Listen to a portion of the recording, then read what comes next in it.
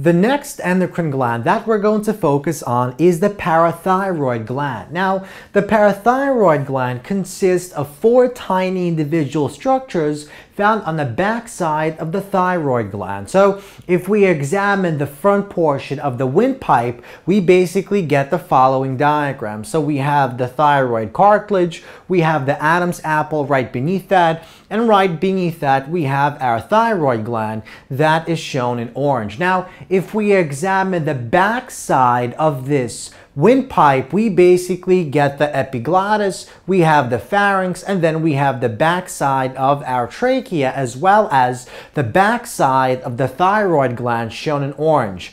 And on the backside of the thyroid gland, we have these 4 individual structures that constitute the parathyroid gland. So the parathyroid gland is found on the backside of the thyroid gland.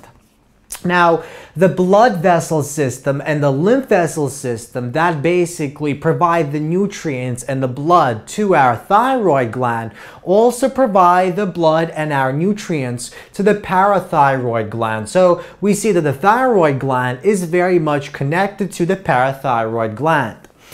Now, the next question is, what are the hormones or hormone that is released by the parathyroid gland? So we basically only have one hormone. The hormone is known as the parathyroid hormone. And this parathyroid hormone is produced in special cells inside the parathyroid gland known as the parathyroid chief cells or the parathyroid principal cells. And these cells basically produce and secrete the parathyroid hormone. Now, the parathyroid hormone is a peptide hormone, and what that basically means is it is produced in the rough endoplasmic reticulum of the chief cells, and then it is modified in the Golgi apparatus. Now, because it's a peptide hormone, that implies it's water soluble, and so it is soluble in our blood. And that means we do not require any type of protein carrier to actually transport the parathyroid hormone in our blood system. Now, when the parathyroid hormone actually reaches its target cell, because it is not soluble in lipids, that means it cannot actually pass across the membrane of the target cell. Instead, it binds onto the membrane of the target cell. It binds to special protein receptors and initiates a secondary messenger system that basically creates some type of change inside the cell. Now, the question is, what exactly is the function, what is the purpose of the parathyroid gland or the parathyroid hormone?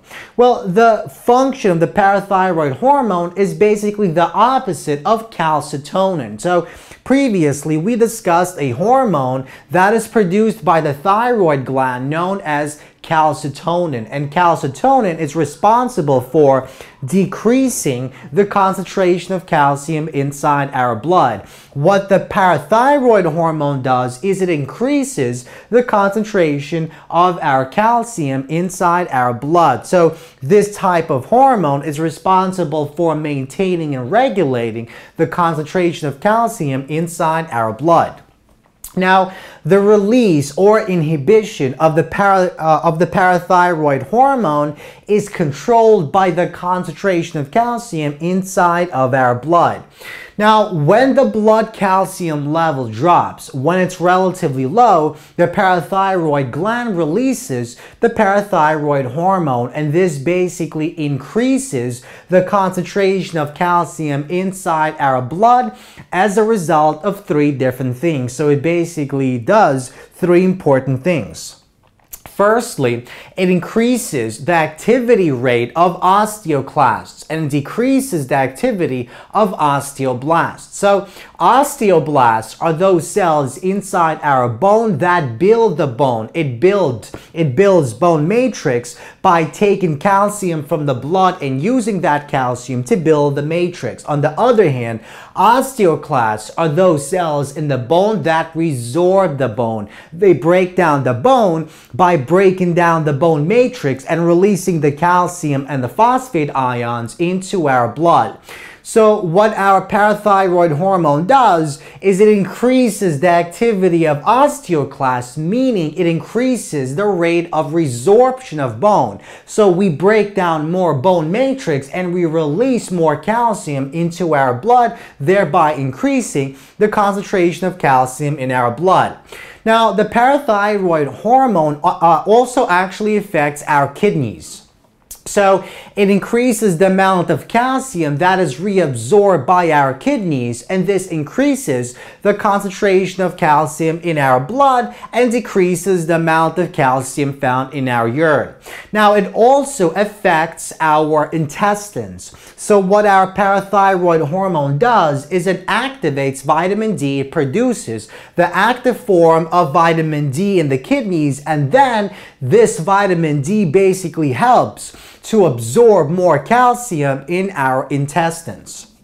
So notice these three things that we just mentioned are the opposite of what our calcitonin does in our released by the thyroid gland. So notice that the parathyroid hormone reverses the effects of calcitonin. So whereas calcitonin actually decreases the concentration of calcium in our blood, the parathyroid hormone increases the concentration of calcium in our blood. Now, the remaining question is, how exactly do we control how much of our parathyroid hormone is released into our blood? Well, there's actually a negative feedback mechanism that is in place to control the amount of parathyroid hormone inside our blood. So let's begin by supposing that inside our blood plasma we have a low concentration of calcium. In such a case, this will basically trigger the parathyroid gland to release the